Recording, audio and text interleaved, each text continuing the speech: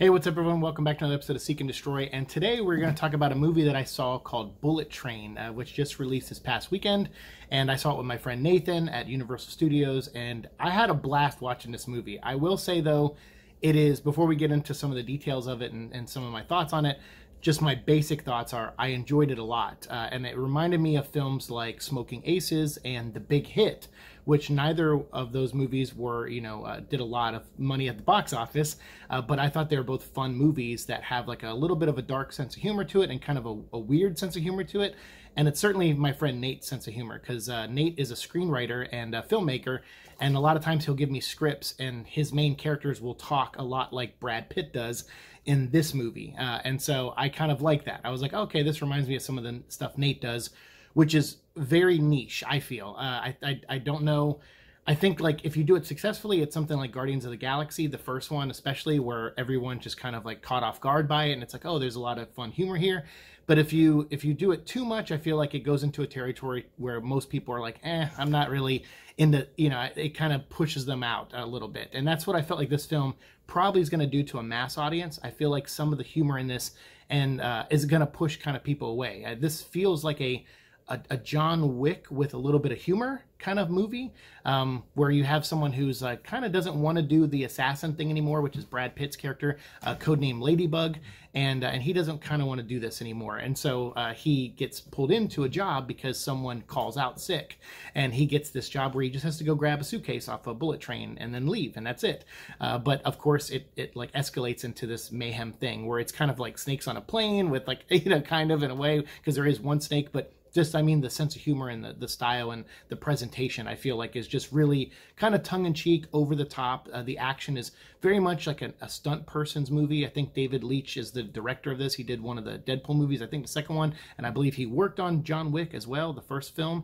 And it reads, like when you're watching this, some of the action is so good, but it's over so quick too, because they pepper in a little bit of humor as well. So they try to do their own thing with it, and I think Sony was really hoping this would have been a really big hit, because they want to do more movies obviously with David Leitch, and then David Leitch wants to do more movies that are stunt team oriented, where he can bring in and elevate stunt performers into roles and into having more hands-on approach to some of the action scenes in his movies and other movies, hopefully. And so I think there was a lot of ambition with this movie, but I think they forgot at the end of the day, they wrote something that is very niche. It's not something like a Kill Bill where that actually got out there to more people. I feel like this one is not doing great in the theaters, and I feel like a word of mouth could help it a little bit on, when it goes to digital and stuff, but I don't know if it was, made to be a theatrical movie, because it is because the stars in it, but I feel like the type of movie it is, it's not a mass appeal movie, I feel. But I liked it. I certainly enjoyed it. And if you did too, or didn't, whatever it is, let me know down below. But we'll get into some details here, because ultimately, like I said, this feels like a Smoking Aces or like a Big Hit with Mark Wahlberg. Like those movies I thought are a lot of fun. Even like something like Boondock Saints, which that's more of a niche thing too, where there's a little bit of dark humor mixed in with like shootouts and action scenes.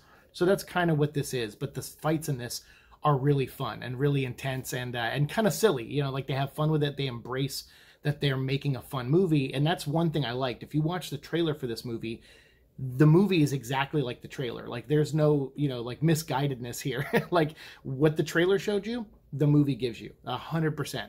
So if you're not sure if you want to see this movie, go watch the trailer again and see how you feel after that trailer, and that'll prepare you perfectly for the movie. I mean, this is one of those things where after the movie, I looked at my friend Nathan, I said, wow, the trailer was like an exact precursor for this. Like I had fun watching the trailer and I had fun watching this movie, and he was like, exactly, like he felt the same way.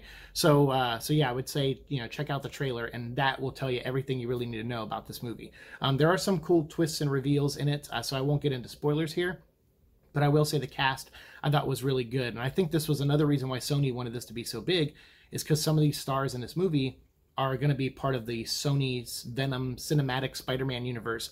Like Aaron Taylor Johnson, who played Quicksilver in the Marvel Cinematic Universe, is playing Tangerine in this movie, and his brother Lemon, played by Brian Tyree Henry.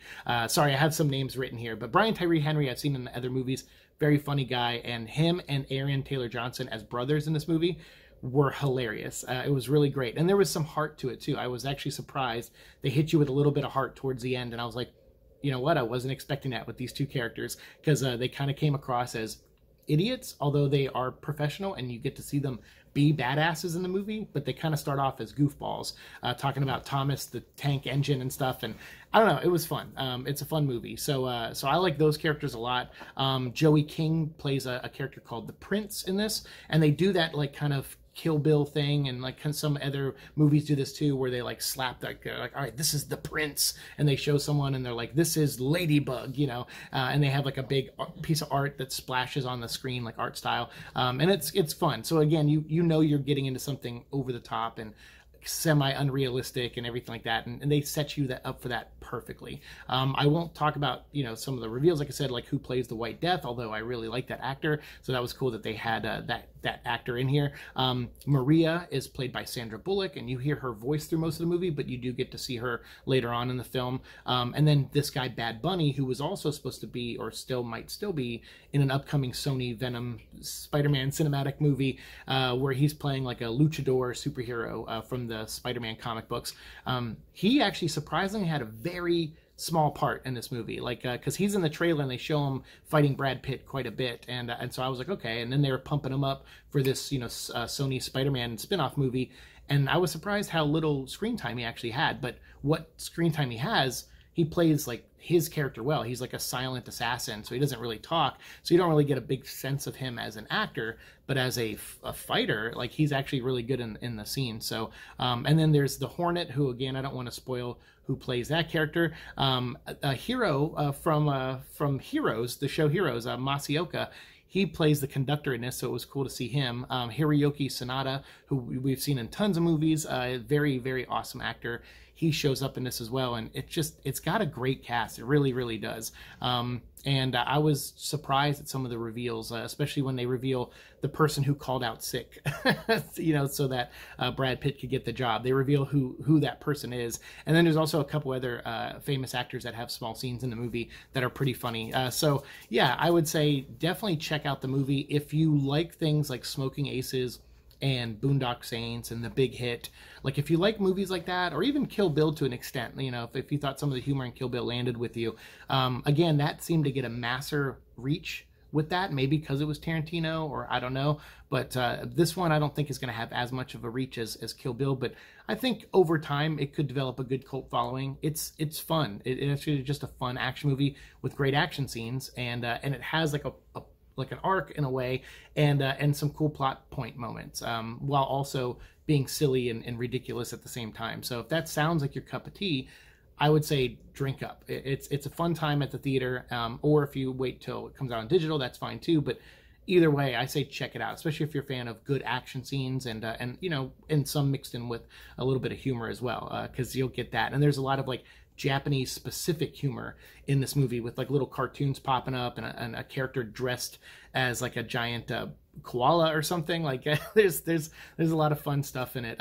Fizzy water. I mean, there's a lot of cool things that they put in this movie that are, you know, make sense to. And I think my friend was telling me, he's like, oh, they shot that whole movie on like a set, like they built a train for them to redecorate and shoot. I'm like, well, yeah, you have to, kind of like Snakes on a Plane. Like you have to, because there's so many things that happen in this movie that you could not control that in a real environment. You couldn't go on a real bullet train and control any of the elements that happen in this movie. So yeah, that makes a ton of sense. But it's a very slick looking movie. I love the use of color in it. It's really, really well done overall. And like I said, it's a fun time. So if you're in for a fun time, fun action movie, go check out Bullet Train. I highly recommend it. I would say it's probably like a 4 out of 5 for me. I really did have a good time there, but I will say, like I said, it's not for everyone. So if you didn't like Smoking Aces, or even Kill Bill on some level, or John Wick on some level, or Deadpool on some level, like I would say if those aren't your movies, yeah, probably not gonna like this one. But if those do, you know, if you do like those movies, you know, check this one out. And if you haven't seen any of the movies I mentioned, like Big Hit or anything, go check those out too. Those are a lot of fun. So thanks so much for watching the show. Let me know your comments down below, and as always, we'll continue the conversation down there. Thanks so much. See you in the future. Peace.